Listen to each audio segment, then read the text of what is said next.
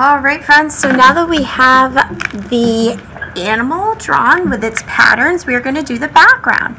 You're going to draw about 5 to 6 lines that go from your animal to the edge of your paper. So I'm going to do 1, 2, 3, 4, 5. Notice how I worked around the area. I didn't do my 5 lines in one spot. I did one on this side, then I worked over here, and I worked my whole way around. So that's the key thing. We want to fill the space. So now what we made is different sections in our background. So here's one section up near the ears. Here's another section, and then there's one down here. So these are now going to be different patterns. So you're going to get some markers, and you're going to start with your first section. Your patterns have to go around your cat. So any patterns you want. I'm going to start in this section. And I'm going to stop when I get to that black line on both sides. So again, I'm going to stop. And then I'm going to just keep going. Again, you can do whatever patterns you want. You do not have to copy mine. So I have that section done.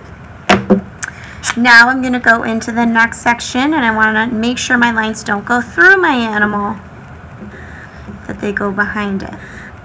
Okay, so I'm hitting another area, some kind of pattern here.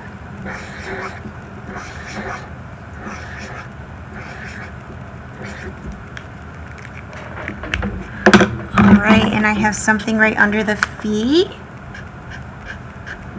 and then my last section here. So all your sections should have a different pattern. You can use whatever colors you want. And you want to make sure that you're going behind your animal. We are now going to be using some crayons to color in our sections. So each section has its own color. So here I'm going to outline the area first, outline these shapes around my cat.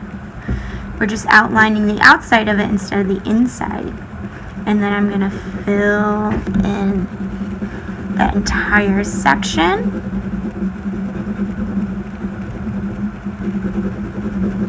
Okay, now I'm going to get another color, do the same thing with this area, going around my animal.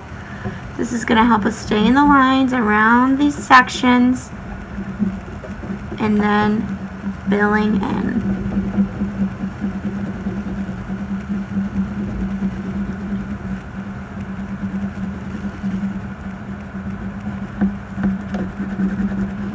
Still remembering that I want to go in more than one direction. I want good craftsmanship. I want things to look neat, and going back and forth to fill up the areas and make it nice and vibrant like the artist.